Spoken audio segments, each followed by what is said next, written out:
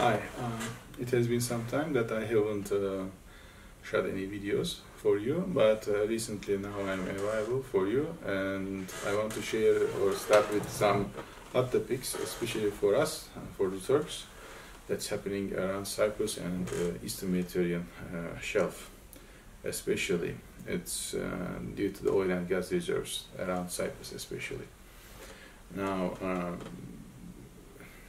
the threat is serious for everybody, not only for the Turks but also for the Greeks and for the Cypriots, the Greek Cypriots, let's say.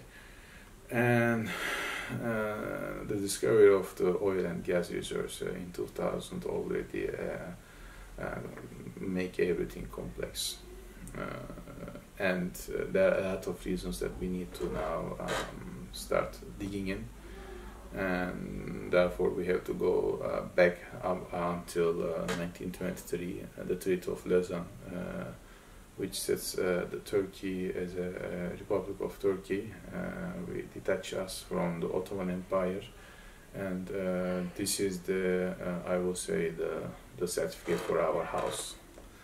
And this also fixes all the disputed items or issues between Greece and Turkey.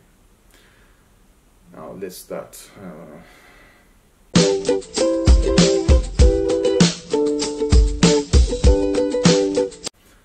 During the Treaty of Lausanne, Turkey has endorsed or verified that almost all the islands in the Aegean shelf were given to Greek, I will say, Republic. At that moment, the rights for the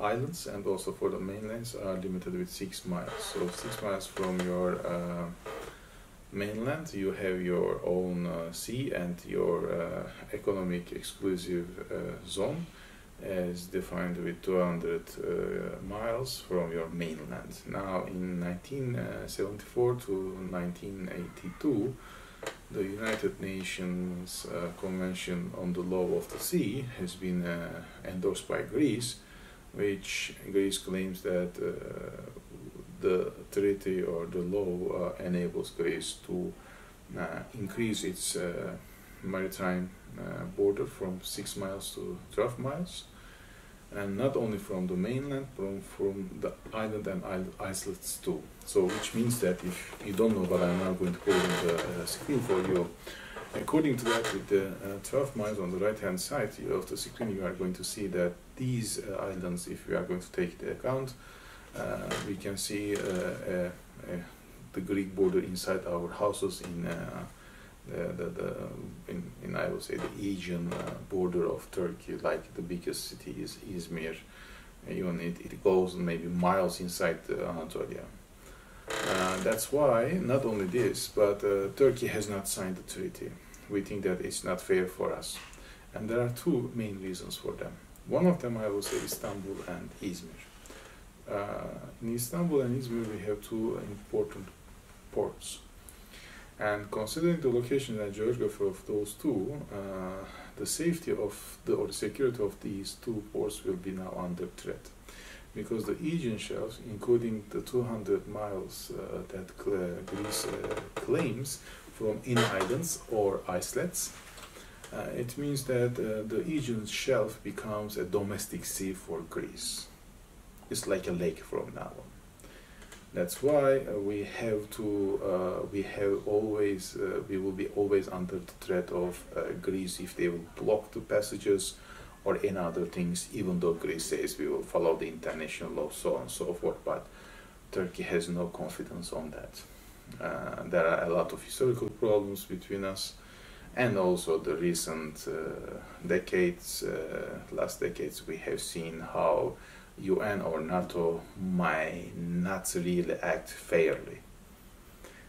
Especially we have seen this in Bosnia, that they haven't done anything else. Now we are seeing the European Union in 2004, when Kofi Annan plan has been rejected by Greek Cypriots. 75% of the populace rejected the plan, and 61% of the Turkish populace verified the plan. But despite this was the intention, this was the result, they have accepted the membership. Now they are the member of EU. We think that they will at least prolong this for a while in order to push them or make a pressure on them, but no, European Union say no need and so on and so forth, so it becomes a part of European Union. So the Cyprus problem in the Eastern Mediterranean shelf is also now a part of EU problem. This is one problem for us in the Aegean shelf. The other problem is the capability of civil and military navies or shipping industries is a problem. Our military capability will be hit hardly if this will be endorsed and Turkey will endorse this agreement. We will have a small lane of, I will say, maybe 2 miles top from our border up until their border, let's say, if this will be endorsed. And we have to swim there, we have to do our fishing activities over there, and we are going to maybe also make military activities. Considering a huge navy that Turkey has due to its capability, we are not going to be, basically our ships will be in the port and they will be aging there for years. And that's all. And that's why Turkey cannot accept that. How Turkey is serious about this? In 2018, President Erdogan has paid a visit to Greece officially after maybe 50 or 55 years later. It was the first time. And there he put the bomb on the table, said we need to remodify the Treaty of Lausanne. Of course, the Greeks were all surprised and they thought it's an aggressive action or statement. And the president of Greece said, no, we will not even consider that. Greece and Cyprus are independent states and moreover, we are part of EU. Now, this is one issue about Aegean Shelf, how both sides look at the topic, the issue. Greece wants to use it as a tool to pressure on Turkey, not only for the issues about related Aegean Shelf, but also Mediterranean and also Trachea issues. But for Turkey, this is very important because without an economy, there will be no strong military, and everything depends on this. The thing that the world needs to understand that it's not about President Erdogan's personality or behaviors. Even though you will put the opposition party leaders into the office, they have to do the same. They are going to do the same. And the main reason is because it's a threat to national security. It's nothing to do with Erdogan's perception. So you have to understand that Turkey, either with Erdogan or without Erdogan, is not going to change its idea. That's why in 1994, Turkey has declared casus belli, which means that this is a provocation action if you are going to increase your maritime from 6 miles to 12 miles, and we will consider as a reason for, let's say, war. That's why this issue has been put in a status quo, in a freezing, let's say, in a freezer. But due to the latest discovery in the, I will say, around Cyprus, now this is again hot topic. Now Cyprus is a little bit different. In 1960s, Cyprus has gained its independence from the Britain Empire. But there are two ethnicities over there. The majority are Greek Cypriots and the minorities are Turkic populace. After 1960s, the Greek populace started to consider merging with Greece under the Megali idea, which is a big Hellenic empire thing.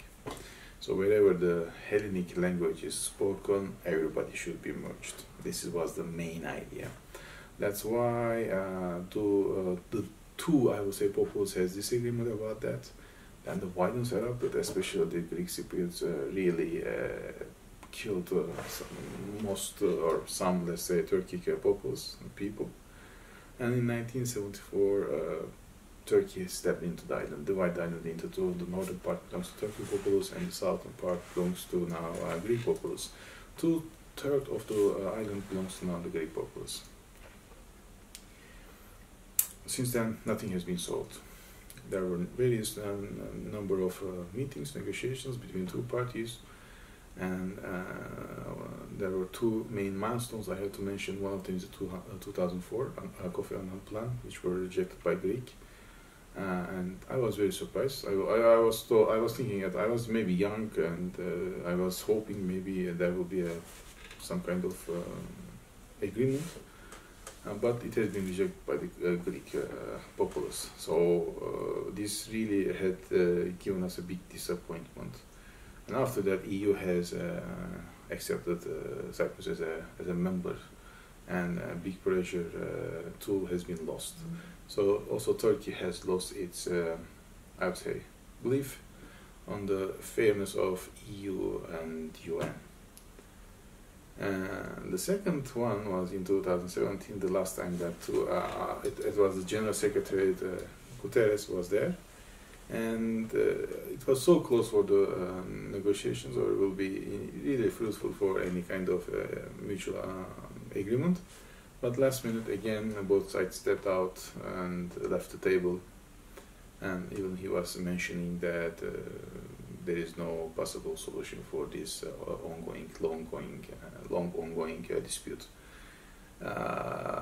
Now, since it's the issue, now also oil and gas has been introduced into this equation.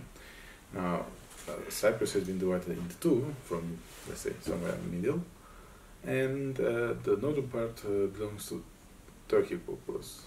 Now, it means that there are a lot of maritime disputes about this, and also economic exclusive zones. And that's why there are a lot of areas now under disputed parts. In 2018, Cyprus signed, or the Greek Cyprus signed agreement with the Italian company contracted by Saipem to conduct some surveys, offshore surveys. Turkish Navy sent a jammer, I will say, vessel, and they disrupt their GPS and radar systems, including the Italian Navy vehicle which accompanied for security reasons. Both were forced to leave the area. That was a really big step, because maybe I haven't seen before that one of the NATO member was disturbing or confronting another NATO member, at least for a long time. I haven't seen anything like that before. So Turkey's reaction was so serious and giving a very clear message to international area. We are serious about that. Of course, the Greek Cypriots and Cyprus, and also Greece, they haven't also left their claims. Now also they are trying to sign some contracts with the contractors, to do this kind of surveys. Now, most of the international actors or the countries do not help or do not assist Turkey. And now that's why Turkey has procured its own vessels. Now we are already doing our own surveys in the disputed waters, which Greece and Cyprus and now also United States have entered and wants this to be just terminated somehow, but Turkey will not. So what might happen? There is one important actor that has intervened in this game recently, is US. There are a lot of things going on between United States and Turkey, especially the relations are very sore at this moment, deteriorating severely. Not only S-400s, now the Cyprus is also in the equation too. I see a little bit the intervention of United States into this Eastern Mediterranean Sea problem a little bit different. S-400 or S-400 issue or F-35 issues are a little bit military things, but this is a little bit, and United States over there is trying to, let's say, protect its own interest, but here they are trying to balance. The main reason is that maybe Greece, at least for the previous decade, maybe even more than it, maybe around 2 decades, Greece hasn't invested on the navy or military, let's say, greatly, and Turkey has been pushing this so hard. Now we have a budget of 18 billion to 19 billion each year for military activities, and Greece has 5. It's important, somehow it is, but 5 is barely enough for Greece to maintain its capabilities, not invest nothing there. Turkey can do it with maybe 7 or 10 billion with the maintenance, and the rest is investment. The unmanned vehicles, now Turkey is producing this without any procurement, foreign assets procurement. We can do it by ourselves, which is a great achievement for Turkey. And we can do our own ships now also, most of them. Most of the parts we can do it. Still we need to buy some foreign assets.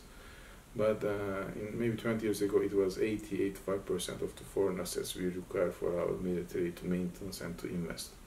Now this has been decreased to, I would say, 40% to 50%. President Erdogan says 30%, but I think 50 to 60 even, I would say, it has been decreased to. It's still we need to buy a lot from foreign countries. But for Greece, there is nothing invested. So the gap, especially on Navy, has been closed. It was in 80s a little bit, I would say, Greece maybe it was in beyond, let's say, Turkey as a capability. But nowadays, I will say Turkey is beyond Greek Navy as a capability. That's why, in order to balance this, US tries to position itself like a mediator, but with Greece, in order to balance these disputed problems. What I am expecting in 2018, the ambassador of US to Athens, Jeffrey Piat, has mentioned that there are 448 fighters and vessels all around on the top of the Aegean Sea at any time. It means in a size of a superior lake. For the guys, people that might watch from US, they will understand how big it will be. But it's like I would say a very limited area, and there are a lot of vehicles and vessels over there, and jets. So at any time in Asian Shelf there might be a military confrontation, and same now is going to happen in I would say around Cyprus, especially on the disputed waters. Now here you are going to see a graph. All these oil and gas discoveries are made out of the boundaries of disputed waters. But now the disputed waters are under the radar, I will say, from all parties, by all parties, and there might be some kind of conflicts between Turkey versus Greek and Cyprus, or Greek Cypriots. Turkey is not going to give up its claims, and I know that Greece is not also going to give up its claims too. So that's why a military confrontation, but a limited one, and in terms of, it will not be a war. I will not call it a war, but I will just call it like a military confrontation. Is very much possibility at the moment. In 2018, as I told you, Turkey has sent a Navy vessel in order to interrupt the Italian contractor, including the Italian Navy vessel, which was a first-time confrontation against a member of NATO. And it shows how Turkey is serious about this. So I will consider that unless US plays a more active role between those countries, a military confrontation, if not this year, I was thinking maybe it might be within this summer, but in the coming decade is inevitable. It will happen. You can't control all the hands on the board. It's impossible. That's why the possibility of confrontation, at least with a limited time, is almost very high at the moment, and that's a very important issue. Is there any possibility that there will be a solution? I don't believe, to be honest. There is no way that sovereignty issues can be solved. It's too complicated, and it will not be. There is other ways which I call unconventional methods to use it, such as business, like steel and coal for Greece, for Europeans, and for Turkey and Greeks. It might be oil and gas, might be the commodity that we can use as a cement for peace building efforts. But at the moment, both sides are not considering this even. But this is the only tool that we have to do. Like the European Union have emerged from the steel and coal industry. The peace between the Greeks and the Turks can be emerged from oil and gas. This is very much possibility, in my opinion. We will see how this is going to, I would say, come up or evolve during summer 2019. But as I told, I am expecting a confrontation sooner or after, within coming maybe 2 to 3 years. Thank you for watching us. Stay with us.